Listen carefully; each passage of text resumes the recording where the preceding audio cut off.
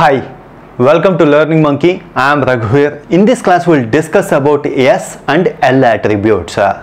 In our last class, we clearly discussed about dependency graph, the failure case of dependency graph. So when we are not going to evaluate the attributes during the context-free grammar evaluation. So please, this is a continuation class. Please watch that class and come back here. The link for the playlist is provided in the description below. Coming to today's class. So in our last class, when we discussed about dependency graph, if you are forming a cycle, the SDD attributes cannot be evaluated. In order to write a condition without having the cycle, you should follow some conditions. What's those conditions? Let's try to understand in this class. So before going into S and L attributes, first refresh the concept of what's bottom up and top down, how the evaluation will be. Quick refresh. T tends to star F T dash. If you are having this production, how the bottom up approach will help. First we are going to find star, then we are going to find F, then we are going to T dash. After finding these three can be reduced to T. Means you are going to identify child first. The childs are going to be reduced to the parent. This is how bottom up evaluate. These points helps in understanding S and L attributes. Similarly, top down approach, how it is going to elaborate. T tends to star F T dash. T is going to elaborate star. After completion of it is going to check for F. After that it is going to check for T dash.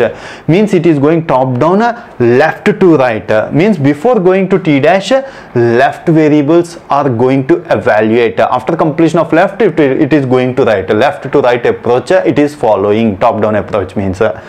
Now coming to the point, S attribute and L attribute. S attribute, ASDD, syntax directed definition, is a S attribute definition. When we are going to say it as S attribute, if every attribute is a synthesized attribute, what we said in our previous class, synthesized attribute, parent attribute can use its child or itself. They can get the values only from child or itself. If it is following that condition, we say it as a synthesized attribute. All the attributes in our SDD should follow synthesized attributes. Then we can say it as a S attribute SDD. What's the use of it? If you follow this, you are not going to form cycles. Why we are not going to form cycles? This S attribute is helpful in bottom up approach. Why it is helpful in bottom up approach? See, parent from its child.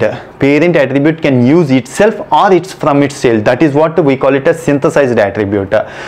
Just now we discussed that star F T dash can be reduced to T.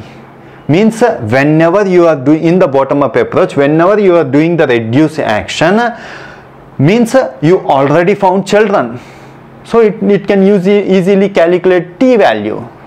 If you are having any attribute for T parent, you can easily calculate, because bottom up is following this approach. Before means it is going to identify child first, these are going to reduce to T. If you follow synthesized attributes, all of them are synthesized attributes, means easily child will be identified, these are reduced to T. Childs will be identified, reduced to T. Childs will be identified, reduced to T. That's why it's S attribute is helpful, used for bottom up approach. Similarly, come to the L attribute. You can, in the L attribute, an SDT is said to be in L attribute. You can have synthesized or inherited attributes. You can have both, but you have to follow one condition. In inherited, should use either parent or from left sibling only. Inherited attributes has to use attributes from its parent or from its left sibling only. Why left sibling? Top down approach follows left to right. That's why this inherited attributes is helpful in top down approach. See why? Let's try to understand. This is the example. T tends to F T dash. If you are having this inherited attribute, T dash dot inherited is equal to F dot val. T dash is using from its left sibling.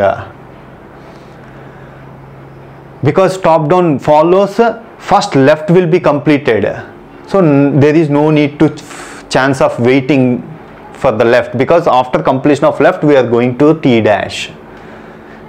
There is no need to stuck in the middle. That is what our dependency graph says. You should not stuck in the middle.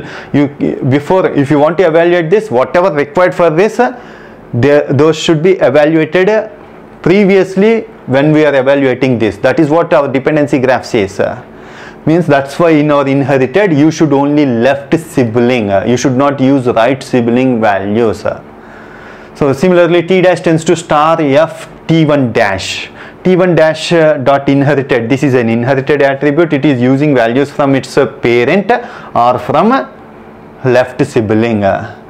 Yes, it is going to, this is an L attribute definition. Let's take that example. T F T dash star F T dash T, it starts from here. F, whenever it goes here, before F is available, because we already moved to F. Whenever you goes here, star F T dash, whenever you goes here, already F and parent is available. We already came here. You can calculate T dash inherited value. This example, that is the example which we used in our previous classes.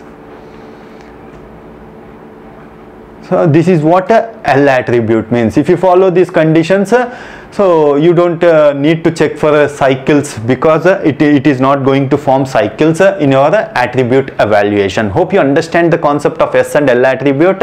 If you have any questions regarding the concept, please post your questions in the comment section below. Thanks for watching. If you haven't subscribed to our channel, please subscribe to our channel and press bell icon for the latest updates. Thank you.